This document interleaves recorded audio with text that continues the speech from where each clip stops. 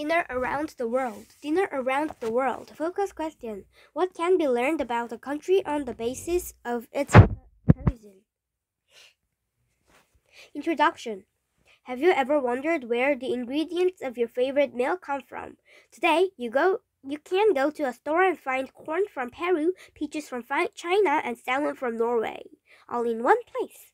Hundreds of years ago, though, people could only eat foods that were naturally available where they lived. People in different regions around the world developed their own dishes and styles of cooking called cuisine. Trade and travel then started to influence each region's cuisines, and people were introduced to foods and species from other places. Today, cuisines can vary quite a bit even within a country. Exploring a country's cuisine can teach you a lot about its culture. Asia.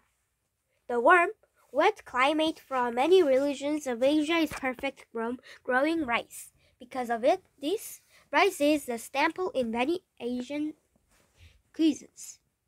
If you sit down for dinner in India, you might see rice, stewed meat or vegetables, and bread called naan on the table. Asia. The warm, wet climate of many regions of Asia is perfect for growing rice.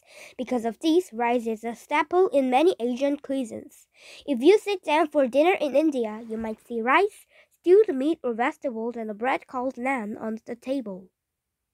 In India, meals often include meat such as chicken or lamb, legumes, and yogurt-based sauces. One popular dish is a biryani, rice with meat, onions, and hot spices, topped with raisins, dried apricots, or you'll find rice on the dinner table in an East Asian country like China too. In Southwest China, rice might be served with meat, slightly cooked vegetables, and a mild, sweet sauce to keep the natural flavor to the food. Few species are used here. In Southwest China, on the other hand, meat and vegetables are often served with hot, spicy sauces. If you travel to Thailand in Southeast Asia, you might try shrimp in a green curry sauce served with rice for dinner. Curry paste, coconut milk, lemongrass, and garlic are used to flavor many dishes here. Cooks in these regions often blend sweet, sour, salty, bitter, and hot flavors together in one dish. Oceania. To the southwest to Thailand in the region known as Oceania, which includes Australia. Because Australia was colonized by Great Britain in the 1700s. Its cuisine includes many of the same foods. Dinner. Here are meat pie, beef or chicken cooked in a flaky crust, and vegetables. People from Thailand and Vietnam have also influenced the cuisine, and dishes like curry and stir fry are popular as well. The east of Italians is Fiji, one of the many small islands that make up Oceania. It's expensive to ship fresh meat here, so canned meat like corned beef is common. Miles of coal mines provide plenty of fish, though. Cassava and taro are used in nearly every dish. Many fruits, including bananas and pineapple, grow well in the country's hot, wet climate. For dinner, you might have kokoda, a dish made of raw fish served with coconut cream and fresh lime juice. Europe. In places with long, cold winters like Eastern and Northern Europe, dinner might look quite different from what you saw in Fiji. Fruits and vegetables only grow for a short time in cooler climates. In Poland, picking fruits and vegetables by putting them in a vinegar or salty water helps them last through the long winter. Meat is often dried, smoked, salted, or pickled for winter. Here, dinner might be smoked sausage, rye bread, potatoes, and pickled cabbage. In the warm climate of southern Europe, which is part of a region known as the Mediterranean, many fruits and vegetables grow. Tomatoes, olives, peppers, lemons, and onions are included in many dishes. In Italy, pasta alla norma, a popular pasta dish with fried eggplant, tomatoes, garlic, and cheese, might be the dinner menu. Dumplings all around. Sometimes the same dish can be found in many different countries. It just might look a little different from place to place. One example is dumplings, cooked pieces of dough sometimes wrapped around a sweet or savory filling. The dough is often made of flour or potatoes, and fillings can be a mix of meat, cheese, fruits, vegetables, or nuts. There are more than 140 different kinds of dumplings around the world. Africa. Northern Africa is also in the Mediterranean. A couscous,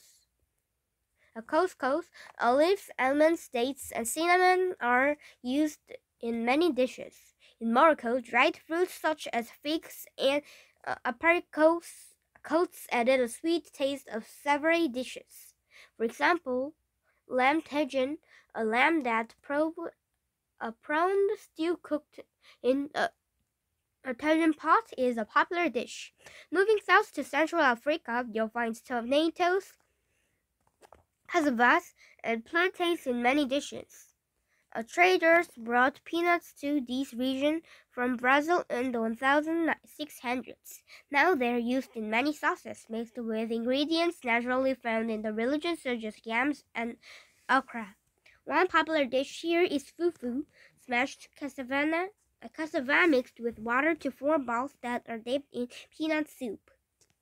The food of Southern Africa is sometimes called rainbow cuisine because of how diverse it is. Throughout history, colonizers from France and the Netherlands, as well as enslaved peoples from India and Malaysia, influenced the cuisine.